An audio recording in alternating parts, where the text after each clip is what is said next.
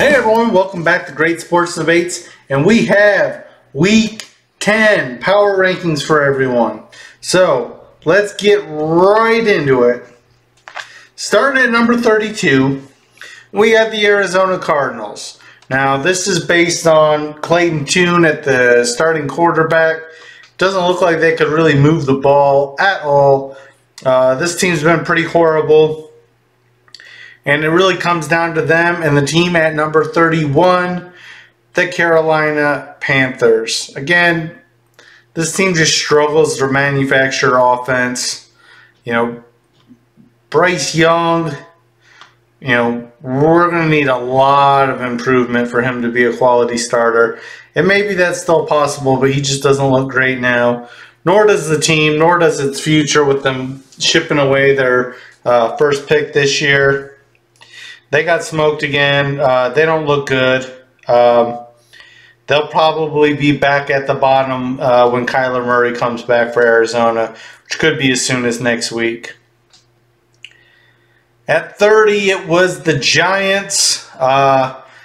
Kicking myself, I didn't place the bet I talked about for Raiders minus 2.5 or 3, but we still did pick them on the under. Giants almost cost that trying to score some garbage points, but they weren't even good enough to do that. Their offensive line is in shambles. It's going to be hard for the offense to do anything no matter what. And really the only bright spot is the occasional pressure from the defensive line, which really isn't consistent. At 29, at a similar level as the New England Patriots, they found a way to be competitive again this weekend, but still lost. And at 28, kind of a surprise, we got the LA Rams, but this is just going to be kind of where we have them as long as they're without Stafford, because if you watch that game, Green Bay gave them plenty of opportunities to win the game, and the Packers just aren't good, but the Rams offense was so inept. Green Bay eventually scored some points and wound up winning the game. At 27 is the Bears. Bajan makes too many mistakes again. The team's not good enough to really compete at a super high level. They're going to be one of the bottom teams, and there's not really any super strong point. Even Moore, who I like, fumbled the ball today. So we got the Bears dropping down one spot to 27. At 26, it's the Green Bay Packers moving up a couple spots. Still don't think this team is great. Still think that they're going to lose most weeks. Still think Jordan Love makes too many mistakes. They can run the ball okay, and they don't have a whole lot beyond that. At 25 is the Atlanta Falcons. They realize they just really don't have any answers at quarterback. It makes it tough on the running game and everyone else. And Atlanta's going to continue to falter down the rest of the schedule. I think this is a team that's going to finish really weak.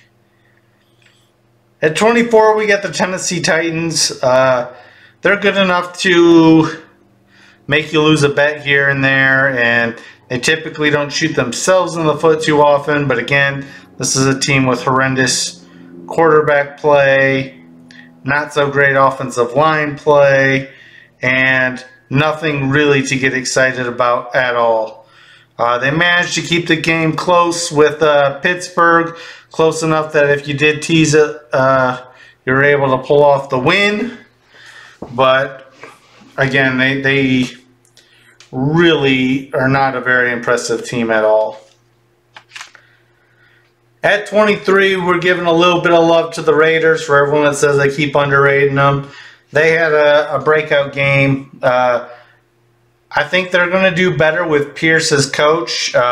He seemed to be smart enough to rely on the real strength of his team, which is hand off the ball to Josh Jacobs. Try to ball control. Don't put the quarterback into too many situations or where they have to take too many chances, and hopefully your defense can get some pressure and you can pull out a few games here and there. It'll be interesting to see where the Raiders go from here. At 22, it's the Denver Broncos. We dropped them down a couple of spots. Nothing to do with any game action, obviously. Just kind of based on where the other teams moved up and moved down. At 21, the Commanders take care of business. They slide up a couple of spots. Sam Howell looked pretty good. Again, he seems to have all the tools and things you'd want. He had a couple of beautiful deep throws, but for whatever reason, he's not super consistent, and they did trade away a couple of their good defensive line players, so I can't really see them moving up much further than this, but that's definitely a team that can beat up on the bottom half of the league. At 20, we got Minnesota. I was surprised how well they did without Kirk Cousins and Josh Jacobs stepping up on short notice, but as always, he brings that dual threat, which is great. He also brings fumbles and mistakes with him, so that's going to catch them at some points too. It'll be interesting to see what kind of connection he can make with Justin Jefferson when he gets back. At 19, Tampa Bay Bucks. I thought they played a really good game against Houston. I mean, just CJ Stroud was amazing again, but Mayfield, worked his connection with Mike Evans, and, they played a really good game. At 18, I got the Indianapolis Colts. This is kind of a hard team to gauge. I got to watch a little bit of them today, but they were playing an inferior opponent, so not too much to learn a game from that. But if you look at what they've done all year, they've been able to put up points despite, Miocic is the quarterback. They can kind of score with anybody, so I think they'll be in a lot of games, and they'll be a tough team to beat. And at 17, it was kind of the team that I was going back and forth with Indy there. It's the New York Jets, where they're kind of on the opposite end of the spectrum with really strong defense. I don't fully trust Zach Wilson, obviously. He's not that great. But he's not completely inept as he had played previously. And he has a couple great weapons to get the ball in their hands. They just need to make sure that he is doing quick three-step drops and getting the ball out of his hands. And I think the Jets will be okay. It'll be interesting to see what they do this week. I definitely expect them to lose to the Chargers. At 16, we got Seattle dropping down 5 spots from where we had them last week. We did expect Baltimore to win.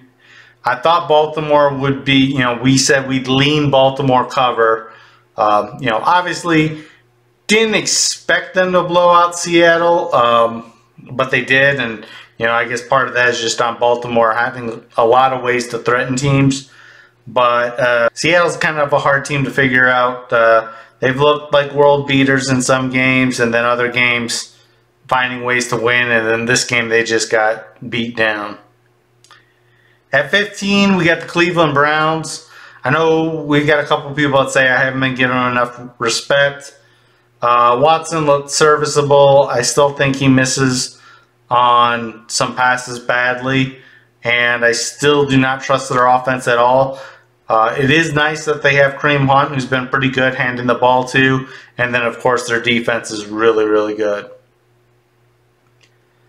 At 14 is the Pittsburgh Steelers. Again, I mean, if you look at their record, this is a really good team, especially when you look at who they beat, who they played. I can't get over the fact that I don't really trust their offense. Again, Kenny Pickett is similar to Zach Wilson in the fact that he's not going to have a lot of time, and they need to have some smart play calling to get the ball out of his hands quickly and into their playmakers' hands. And, at that point, I think Pittsburgh could be a playoff team. But I wouldn't be surprised if they fell back, to 9-8 or something at that point, because I really don't trust the offense at all, despite them having one of the league's best defenses and probably the best defensive player in TJ Watt. At 13, my love obsession with the Houston Texans continues. I got to watch a good bunch of that game. Despite losing their kicker and not being able to make field goals or, have good kickoffs and going for every 2-point conversion, CJ Stroud still pulled it off, and he looked amazing. So I like Houston at 13. I definitely like them better than any of the teams we have below them, and maybe even a couple above, really, if we're thinking about how they've looked when I've watched them. At 12, we got the Saints. Saints find a way to win. They got a good defense. They got Kamara. They got Carr. And then, the trick plays with Tyson Hill and picking up short yardage.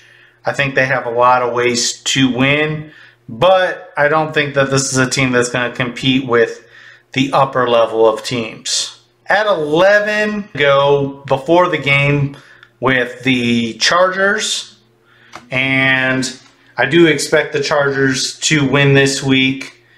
They've looked pretty good. Their offense is good. I think that they're a team that can compete with anybody. They have some issues on defense, but they got a lot of weapons on offense, and they're pretty good on that end. So I like the Chargers at 11. At number 10, we got Buffalo. Tough one here before the game. I do think Cincinnati is probably going to win, although Buffalo is a team that can beat anybody. They're a strange team to pick because they have tons of talent, and Josh Allen can do some amazing things. But he's also a turnover machine and makes some poor decisions at times. And I think that's something that's going to stop them from making any kind of real playoff run. And I think that's going to be a thing that costs them games against the better teams in the league. At number 9, I'm going to actually switch it up, and I'm going to go Jacksonville. Now, I know they dropped a few spots here without even playing, but I just got to be honest with myself. There's a lot of these teams I have ahead of Jacksonville that I just think have better rosters and I think have better teams, and they would be the teams I would pick straight up against Jacksonville. At number 8, we're going to go with the Detroit Lions, keeping them in the same spot on the bye. They're a tough team that still has a few things to figure out. It's a young team. The offense can be stagnant. Sometimes the defense has issues at all 3 levels, but can also make explosive plays, have a very strong offensive line that helps them run the ball or give Jared Goff time. And they're starting to get some good playmakers at all 3 levels with, obviously Aiden Hutchinson on the edge, but Aleem McNeil making some plays inside, as well as Anzalone just being a smart player overall. And then I really like the new guy, Brian Branch, as well as Kirby Joseph on the back end. At 7, we'll go with the Cincinnati Bengals. The game against the Bills is going to tell a lot if Joe Burrow is really healthy and they've hit their stride, or if they've just had a couple of good games. And, are they second tier or are they top tier? And I think that's going to be answered tonight, or give us a better gauge of where the Bengals are. But I got them at 7 for now, expecting them to win, but I wouldn't be surprised if Buffalo pulled it off because they're a tough team as well. At 6, we got San Francisco. San Francisco's a tough team. They're loaded all the way around. They have a top roster. They're good all over the place. The only question mark is at quarterback. And you wonder how far someone can take a team as a game manager when you start getting into the elite teams. At 5 is Dallas. They had a good showing against Philadelphia, but came up short in the end. They have clock management issues. They still can't run the ball as well as you would like. And they've been exposed in some of the games against the better teams. At 4, we got the Dolphins, maybe too high. At this point, they have lost against all the better teams that they've played. despite looking exceptional against some of the weaker teams. So this team could slide down from here. They got themselves in a 21-0 hole, but they did seem to find their way out of it, although they couldn't finish the job. It will be interesting because they still do have some key pieces coming back, however. All right, at 3 was a tough one. We went with Kansas City. I do, like I say every week, really like their roster up and down. They are deficient at maybe the offensive tackle spot, wide receiver position for sure. And, you know, like any teams, could have a few upgrades on the defense. But overall, with studs like Chris Jones, lockdown cornerbacks, and then, of course, Patrick Mahomes just being the best player in the game, they're going to be a force to reckon with. And, you know, they were favored to win all of their games this year for a reason. At 2 was Baltimore. I had a hard time choosing between 3 or 2. But, you know, if we're going off of what they've done and how they've won, you know, you really got to slot them in at 2 here. It's interesting to see how the offense is working.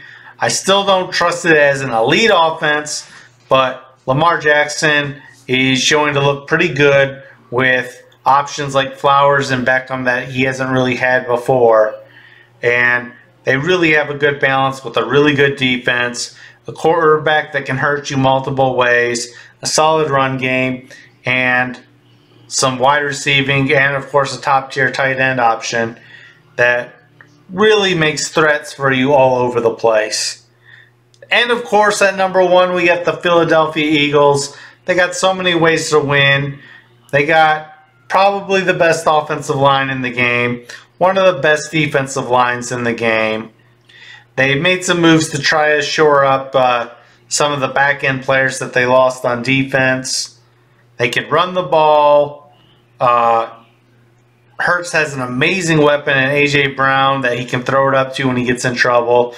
Plus, he can scramble with his legs to buy time or run to pick up first down. So, the Eagles really have a lot of ways to win games, even though they maybe haven't looked super dominant in any of the games so far this year. So, that's who I got for the power rankings this week. Let me know what I got right, what I got wrong. Like, subscribe, and as always, thanks for watching.